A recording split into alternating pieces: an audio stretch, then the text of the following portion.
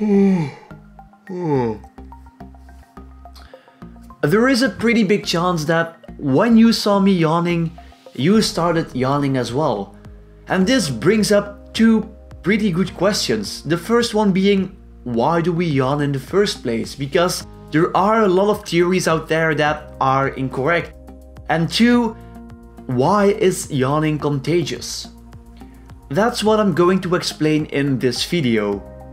If you're new to the channel, hi there, my name is Willem and I'm your favorite source of mediocre entertainment and psychology videos.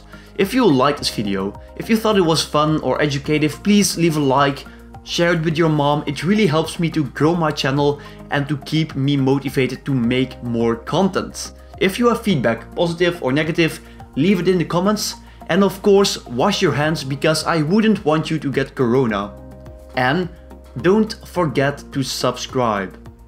That being said, welcome to Brains Applied. Let's start this video by explaining why people yawn. Do you know why?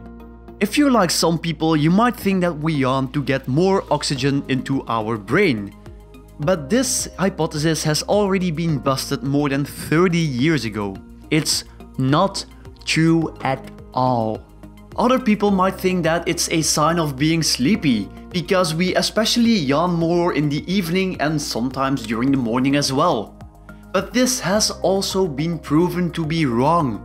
Feeling sleepy does not per se make you yawn more. And yawning isn't in any way correlated to the amount of sleep that you had last night. Another idea is that we sometimes also yawn when we are bored. This might be true, but people sometimes do yawn when they are stressed as well. Paratroopers, for example, even have been noticed to be yawning before they jump out of an airplane. I don't know if you've ever jumped out of an airplane, but I know that I haven't because I would shit my pants. And I don't think you can ever get used to skydiving to the extent where it becomes boring, right? So that wouldn't make sense. As a matter of fact, we aren't exactly sure yet why we yawn. The only hypothesis that does have a lot of evidence in its favor is the idea that we yawn to cool down our brain. Our brain has an optimal temperature at which it can work the best. But when our brain gets too hot, we yawn, which cools our brain a tiny bit, making us feel fresher and more vigilant. When we yawn, we constrict and relax our facial muscles. And this increases our blood flow towards our face and our brain. As our blood is consistently 0.2 degrees colder than our brain, it's a pretty good coolant. Our body is also able to cool down this blood through heat exchange with the air. Because the artery which pumps blood straight into our brain, the internal carotid artery, is located at the back of our mouth and nose cavity. Yawning is thus an ideal way to cool our blood before it enters our brain. And studies have also shown that when your environmental temperature rises, we tend to yawn more because our brain temperature increases as well. That is, until the temperature of our environment becomes warmer than the temperature of the human body. And if you're wondering, why would that make me yawn more in the evening? There is an explanation for that as well. It's related to your circadian rhythm.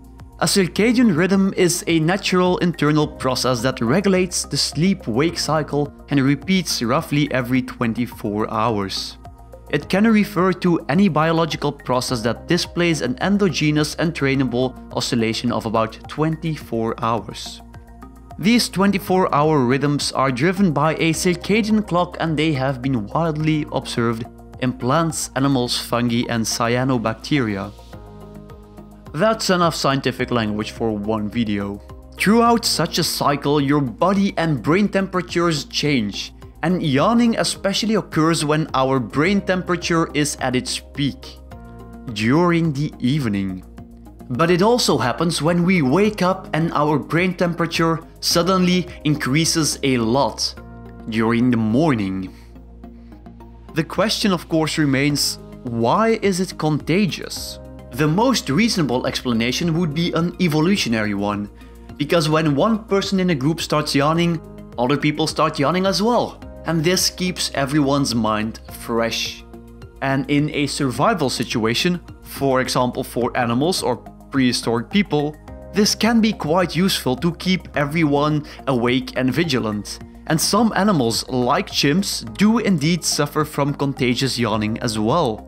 Studies have also shown that the extent to which yawning is contagious depends on the environmental temperature. And we also do know that we are more likely to yawn when people that we are more familiar with do so, in comparison to people that we are not familiar with. This suggests that the unconscious process of contagious yawning might be explained through empathy.